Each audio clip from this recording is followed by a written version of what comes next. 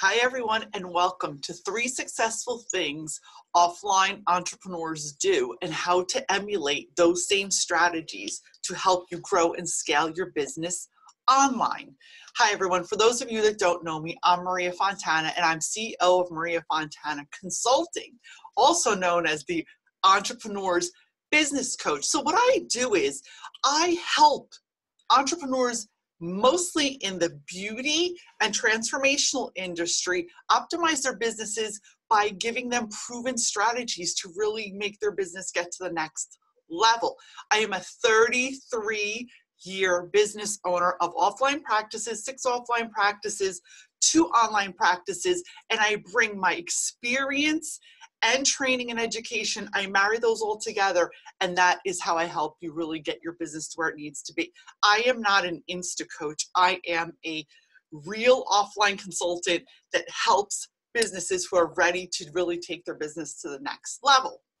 So what is so many people in the online space nowadays are so jaded because there's all this confusion of Insta businesses, passive income, and all this I'm gonna get rich quick nonsense, which is just not realistic in the real world.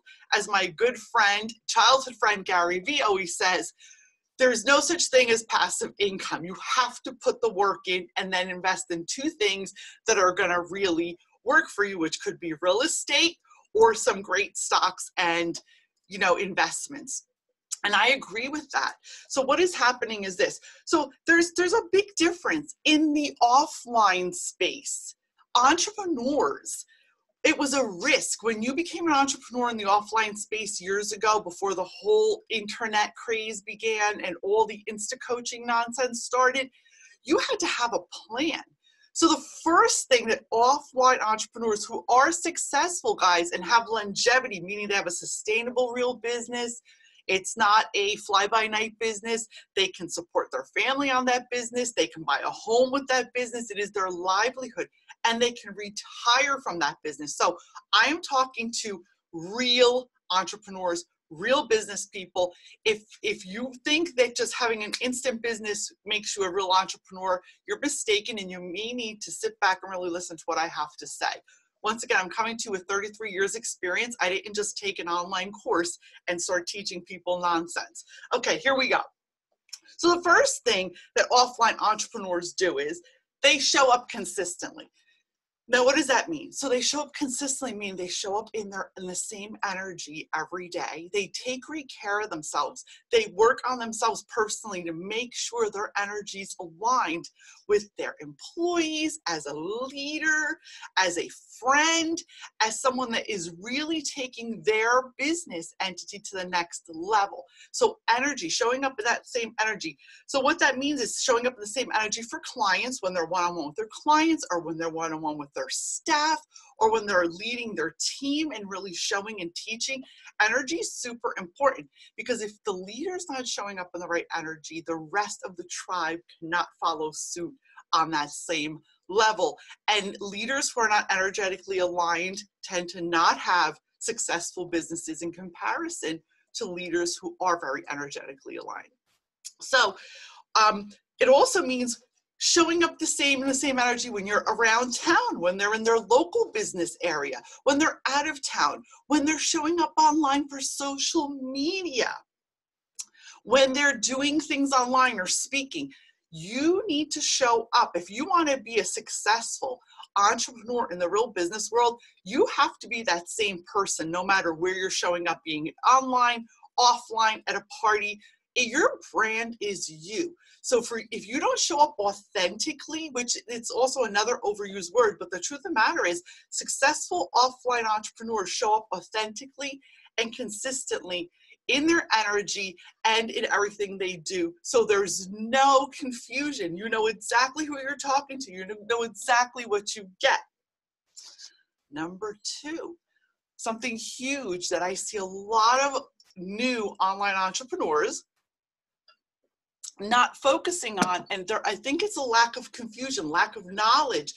I mean, there is confusion because there's lack of knowledge, and it is they don't have a solid plan. So once again, An offline entrepreneur cannot start a business without a plan, a business plan, a financial plan of some sort. Where is this business going to be? How much is it going to cost? What's the overhead going to be? What kind of money do we need? What kind of cash flow are we going to need? What kind of credit are we going to need? What kind of supplies are we going to need? What kind of equipment? What kind of, money for salaries? Of course, this is all tailored to whatever type of business you have. If you're a solopreneur, then that plan may look different. But guess what? You still need a business plan. You need a business plan with financials. You need a business plan that's going to help you figure out your profits, your loss, what your goals are, your 3-month goals, your 6-month goals, your 1-year goal. I'm a fan of daily, weekly, monthly goals, and then moving on past that. Because let's face the facts, guys, if you don't have a strategic plan and you're not paying attention to your numbers, math, you got to do the math. And so many people, once again, I see people, I'm leaving my 9 to 5, that's great if you have a plan and you did the math, because you can't just leave your 9 to 5 unless you have a plan and did the math, unless you have tons of money in the bank that's going to sustain you while you're building your business. But without a plan, I can assure you, you're most likely going to fail. And once again, you might not like what I'm saying too, because a lot of people are blowing smoke up people's asses, telling them nonsense. It's not true. You need a strategic plan with a business plan that's got money and math involved. Because what I'm seeing is a lot of new entrepreneurs, especially in the online space, they're like, oh, I ran out of money, or, oh, I don't have money for advertising. Oh, I don't have money for marketing. Everything works together in a very balanced scale. You can't just decide you're going to throw yourself into having a business but not have a long-term plan. Is how much money am I going to invest in marketing monthly? What marketing plan am I going to use? What works best for me? How am I going to get out there and get my business known? Am I going to be a high-level business, or am I going to be a low-level business? And am I going to have cheap prices? Am I going to have high-level prices? Again, you have to have all of this strategically planned out. Now, it doesn't mean, which is going to bring me to number 3, that you can't switch out what you do. Because as an entrepreneur and in business, as you grow and as you evolve and as you scale, you may start to see, you know what, this doesn't really align with me. This really worked better. And as you see your analytics and you see the facts of what your business is doing, you may fine-tune your niche, which simply means narrow down exactly who you're working with to a more perfect person that's energetically aligned with you, or that fits your background better, or that was your perfect client. You may, slightly shift what you're doing, which is totally fine.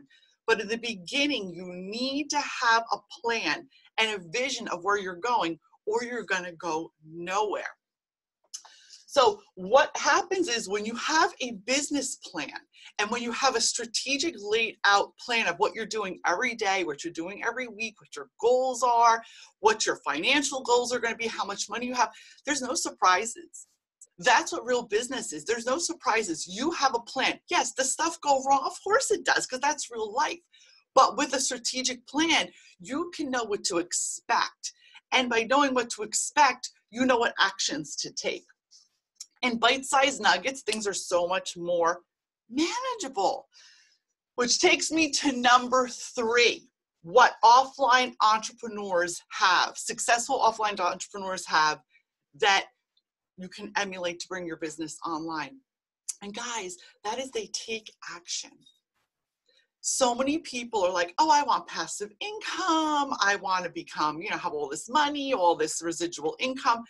That concept is great, but in real business, you have to take action and have flexibility. There is no quick fix, number 1. Passive income is something you get to when you're at a scaling level after your business is established. And once again, passive income, it depends. A lot of people are making millions with these Insta coaching strategies and they're ripping people off. I think that's a short-term way to live. You really have to look at what your business core is. What are your values? What's your mission statement? Why are you even in business? Do you know why? Most offline entrepreneurs, I ask that question to, which is the majority of my client base, They're very clear on what their mission statement is, and they're very clear on what their values are, and they're very clear as to what their goals are going to be. Yes, do we work together to change things, to optimize them, to shift them, to stop doing things that no longer work? Absolutely. But there has to be clarity and clear vision as to why you're doing what you're doing. Also, I want you guys to remember, wasting time all day long on non-productive nonsense like Facebook per se, how many hours a day, I want you to be honest, are you wasting on social media that is not productive to generating you leads or relationships online? And be honest with yourself. I know it's hours and hours because so many people fall into this trap. You need to focus on the 20% of what's working and where your money's coming from, because that brings you in 80% of your profits. I'm sure you've heard this before. It's one of the truest things that I can share with you guys.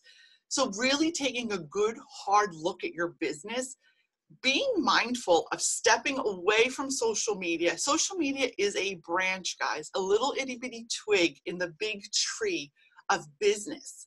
It is not the foundation. It is a twig which you use for your marketing strategies only if it is aligned with your business, who you're talking to, and you need to know who those people are. Once again, you should have your niche and your message down pat. If you need any help or support with that, feel free. Just book a call, hop on a call with me. I'd be more than happy to support you because I know so many entrepreneurs do struggle with this. And once again, you may need to fine tune and change as you grow and evolve in your practice. So don't be hard on yourself. So focusing on that 20% of what's going to make you 80% of the profits is where your energy needs to be. And honestly, the only way to know that is if you're an experienced entrepreneur and you're shifting your career or you're starting to expand into a different realm. Maybe you're bringing your business online, which I see a lot of offline entrepreneurs doing. That's great, but don't get lost following the herds. You need to have a plan. And once you have a plan, you need to evaluate and check in with that plan and say, you know what? Let me audit what's going on. How did I do this month? Look at your numbers. Look at your math. What worked? Did your Facebook videos work? Did they generate you leads? Did they generate you relationships? Did they generate you business? Did they generate you clients in your chair, in your business? If not, where did those clients come from? So once again, these are all strategies of doing a really good business audit of your business and figuring out, remove things that don't work and that just suck up your time. And then you could take that time and put it towards working on your business and not in your business. Because we need to, as offline entrepreneurs, that's another thing. Offline entrepreneurs spend a lot of time working on their business. They're not physically in their business. Does that make sense, guys? So I hope these few tips and tools really resonated with you. Once again, I specialize in helping beauty and transformational experts really scale their businesses with proven business strategies so you can get to the next level. This is something that you have to analyze. In the online world, there's mass confusion and there's a lot of things that don't really resonate with real business. If you'd like some help, if you need some feedback on anything, like, once again, guys, don't be shy. I am happy to get on a phone call with you. Just book in at mariafontana.com and think about what you're doing. I want you to just stop today, get a pen and paper and be like, you know what? Am I really analyzing my business? Am I really focusing on what's the 20% of what's bringing me the 80% of profit? Or am I wasting time doing things that are non-productive? So here's wishing you all a wonderful day. Looking forward to our next workshop. Have a great day, guys. Take care.